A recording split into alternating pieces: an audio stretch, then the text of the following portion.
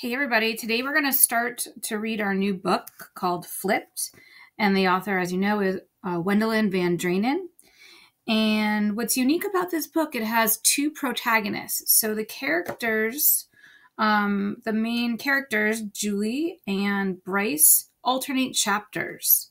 So the first chapter is in Bryce's point of view, and it's called Diving Under. So I'm going to read the story, or the chapter, I should say, aloud, and I'm going to ask questions along the way. And I'll pause, and I'd like you to type in the chat publicly or privately the answer to my question. So without naming names or getting too specific, do you have anyone in your life currently or in the past that completely annoys you? So maybe when you were younger or it's happening now. Please don't name any names because that would be rude. So type in the chat, have you ever had a friend currently or in the past that was just annoying to you?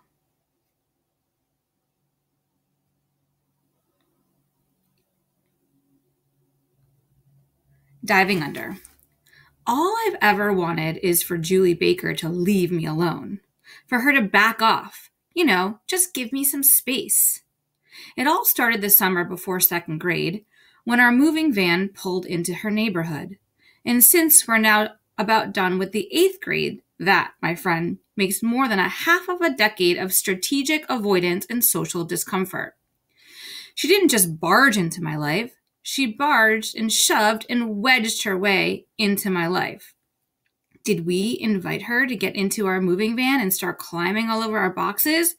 No, but that's exactly what she did, taking over and showing off like only Julie Baker can. My dad tried to stop her. Hey, he says, as she's catapulting herself on board. What are you doing? You're getting mud everywhere. So true, too. Her shoes were like caked with the stuff. She didn't hop out, though. Instead, she planted her rear end on the floor and started pushing a big box with her feet. Don't you want some help? She glanced my way. It sure looks like you need it. I didn't like the implication, and even though my dad had been tossing me the same sort of look all week, I could tell he didn't like this girl either. Hey, don't do that, he warned her. There are some really valuable things in that box. Oh, well, how about this one? She scoots over to the box labeled Lennox and looks my way again. We should push it together. No, my dad says, then pulls her up by the arm. Why don't you run along home? Your mother's probably wondering where you are. So type in the chat, what are some character traits in Bryce's perspective of Julie? So what do you think are some of Julie's character traits so far? Go ahead and type that in the chat.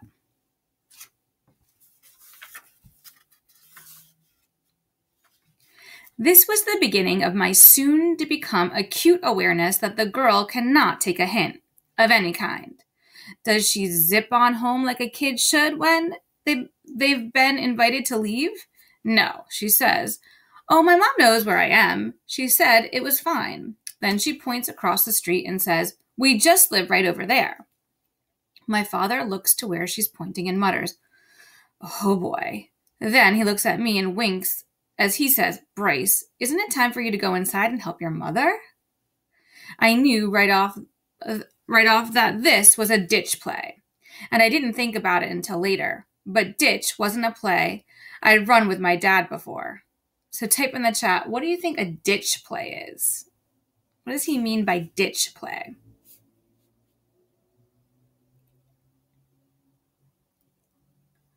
Face it. Pulling a ditch is not something discussed with dads. It's like against paternal law to tell your kid it's okay to ditch someone, no matter how annoying or muddy they might be. But there he was, putting the play in motion, and man, he didn't have to wink twice. I smiled and said, sure thing, then jumped off the lift gate and headed for my new front door. I heard her coming after me, but I couldn't believe it. Maybe it just sounded like she was chasing me. Maybe she was really going the other way.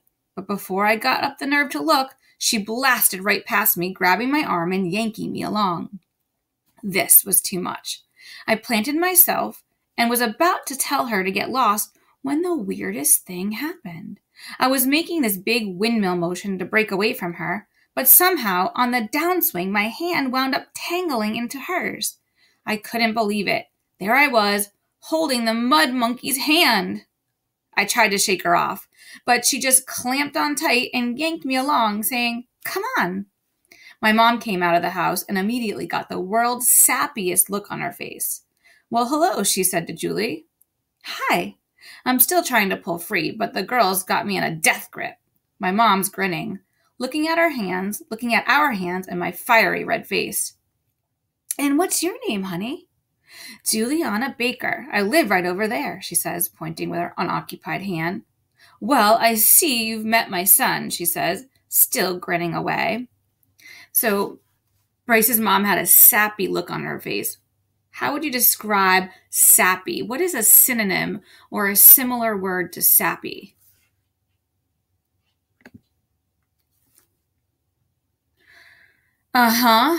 Finally, I break free and do the only manly thing available when you're 7 years old. I dive behind my mother. Mom puts her arm around me and says, "Bryce, honey, why don't you show Juliana around the house?" I flash her help and warning signs with every part of my body, but she's not receiving. Then she shakes me off and says, "Go on." Julie would have tramped right in if my mother hadn't noticed her shoes and told her to take them off. And after those were off, my mom told her that her dirty socks had to go too. Julie wasn't embarrassed, not a bit. She just peeled them off and left them into a crusty heap on the porch. I didn't exactly give her a tour. I locked myself in the bathroom instead, and after about 10 minutes of yelling back to her that no, I wasn't coming out anytime soon, things got quiet out in the hall. Another 10 minutes went by before I got the nerve to peek out of the door. No Julie. I snuck out and looked around, and yes, she was gone. Not a very sophisticated ditch, but hey, I was only 7. My troubles were far from over, though. Every day she came back over and over again. "Can Bryce play?" I could hear her asking from my hiding place behind the couch. "Is he ready yet?" One time she even cut across the yard and looked through my window. I spotted her in the nick of time and dove under my bed. But man, that right there tells you something about Julie Baker. She's got no concept of personal space, no respect for privacy. The world is her playground. And watch out, Julie's on the slide. Watch out below, Julie's on the slide. Lucky for me, my dad was willing to run block. And he did it over and over again. He told her I was busy or sleeping or just plain gone. He was a lifesaver. What do you think about what Bryce is doing to Julie? Is that a nice thing to do? Go ahead and type in the chat.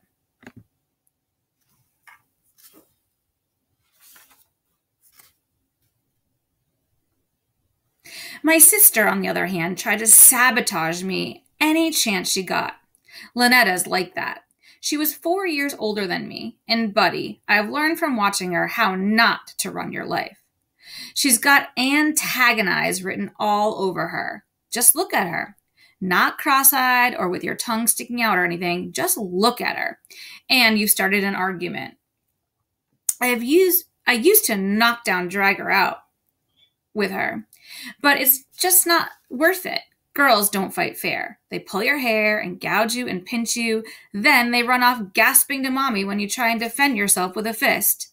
Then you get locked into timeout. And for what? No, my friend. The secret is don't snap at the bait. So that is a figurative language sentence. Don't snap at the bait. What does that mean? How can we interpret that in real language? Don't snap at the bait. Go ahead and type in the chat.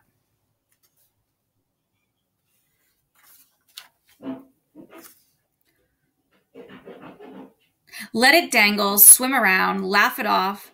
After a while, they'll give up and try to lure someone else. At least that's the way it is with Lynetta. And the bonus of having her as a pain in the rear sister was figuring out that this method works on everyone. Teachers jerk at school, even mom and dad. Seriously, there's no winning arguments with your parents. So why get all pumped up over them? It is a better way to dive down and get out of the way than it is to get clobbered by some parental tidal wave. The funny thing is, Lynette is still clueless when it comes to dealing with mom and dad. She goes straight into thrash mode and is too busy drowning in the argument to take a deep breath and dive for calmer water. And she thinks I'm stupid. Anyway, true to form, Lynetta tries to bait me with Julie those first few days. She even snuck her past Dad once and marched her all around the house, hunting me down. I wedged myself up on the top shelf of my closet, and lucky for me, neither of them looked up. A few minutes later, I heard Dad yell at Julie to get off the antique furniture, and once again, she got booted. I don't think I went outside for that whole first week. I helped unpack stuff and watch TV and just kind of hung around while Mom and Dad arranged and rearranged the furniture, debating whether Empire settees and French Rococo tables should even be put in the same room. So believe me, I was dying to go outside. But every time I checked through the window, I could see Julie showing off in her yard. She'd be heading a soccer ball or doing high kicks with it or dribbling it up and down their driveway. And when she wasn't showing off, she'd just sit on the curb with the ball between her feet, staring at our house. My mom didn't understand why I was so awful that cute little girl had held my hand. She thought I should make friends with her. I thought you liked soccer, honey. Why don't you go out there and kick the ball around? Because I didn't want to be kicked around, that's why. And although I couldn't say it like that at the time, I still had enough sense at age 7.5 to know that Julie Baker was dangerous. Unavoidably dangerous, as it turns out. The minute I walked into Mrs. Yelson's second grade class, I was dead meat. "Bryce!" Julie squeals, "You're here!" Then she charges across the room and tackles me. Mrs. Yelson tried to explain this attack away as a welcome hug, but man, that was no hug. That was a frontline, take 'em down tackle. And even though I shook her off, it was too late. I was branded for life. Everyone jeered. "Where's your girlfriend, Bryce? Are you married yet, Bryce?" And then, when she chased me around at recess and tried to lay kisses on me, the whole school started singing, "Bryce and Julie sitting in a tree, Kissing." My first year in town was a disaster. So in the chat, let's make a connection. Can anyone make a connection with how Bryce is feeling now? So he had an embarrassing moment at school. So if you've had an embarrassing moment or you can identify with Bryce, go ahead and type in the chat.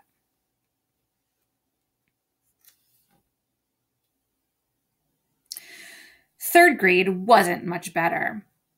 She was still hot on my trail every time I turned around. Same with fourth. But then in fifth grade, I took action. It started out slow, one of those, nah, that's not right ideas you get and forget.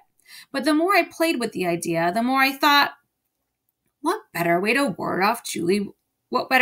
ward Julie off? What better way to say to her, "Julie, you are not my type"?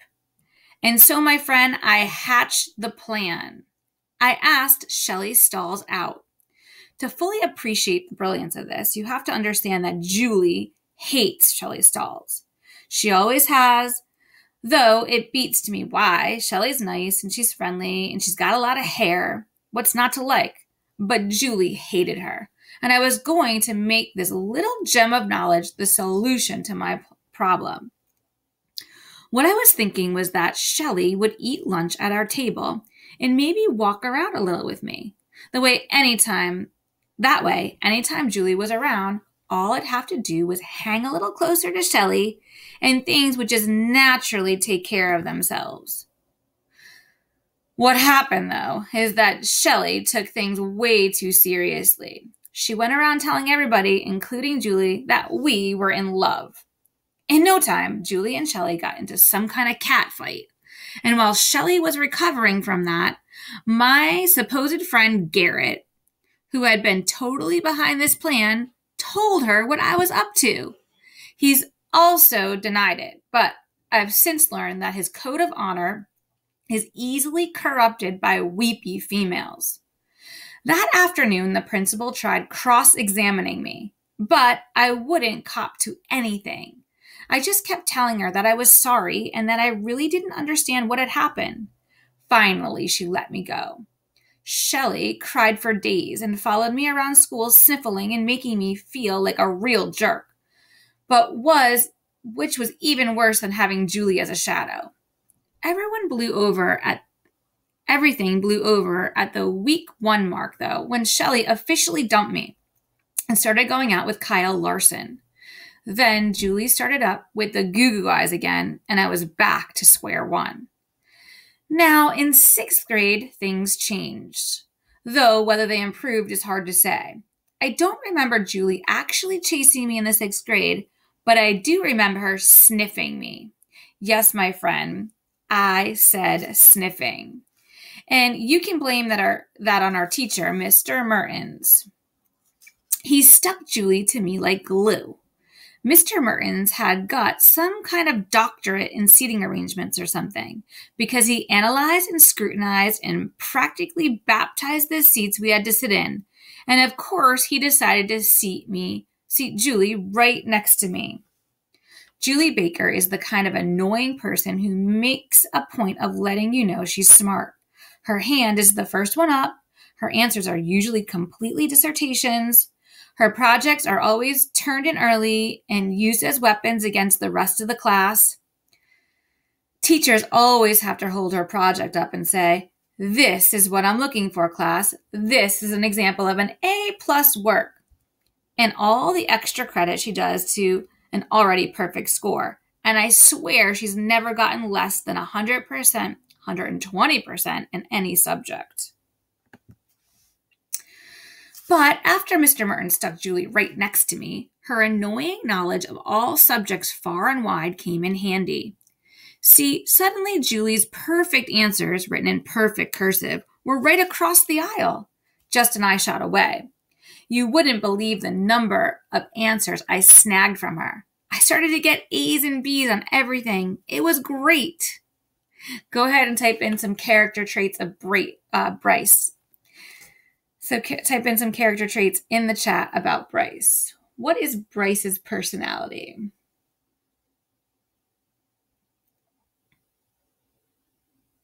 But then Mr. Mertens pulled the shift. He had some new idea for optimizing positional latitude and longitude. And when the dust finally settled, I was sitting right in front of Julie Baker.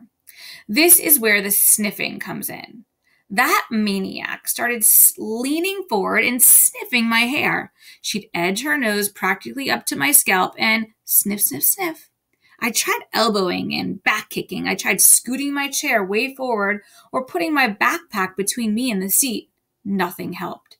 She'd just scoot up to or lean over a little farther and sniff, sniff, sniff. I finally asked Mr. Mertens to move me, but he wouldn't do it. Something about not wanting to disturb the delicate balance of educational energies. Whatever. I was stuck with her sniffing, and since I couldn't see her perfectly penned answers anymore, my grades took a dive, especially in spelling. Then, one time during a test, Julie's in the middle of sniffing my hair when she notices I have blown a spelling word. A lot of words. Suddenly, the sniffing stops and the whispering starts. At first, I couldn't believe it. Julie Baker cheating? But sure enough, she was spelling words for me, right in my ear. Julie'd always been sly about sniffing, which really bugged me because no one ever noticed her doing it. But she was just as sly about giving me answers, which was okay by me. The bad thing about it was that I started counting on her spelling in my ear. I mean, why study when you don't have to, right?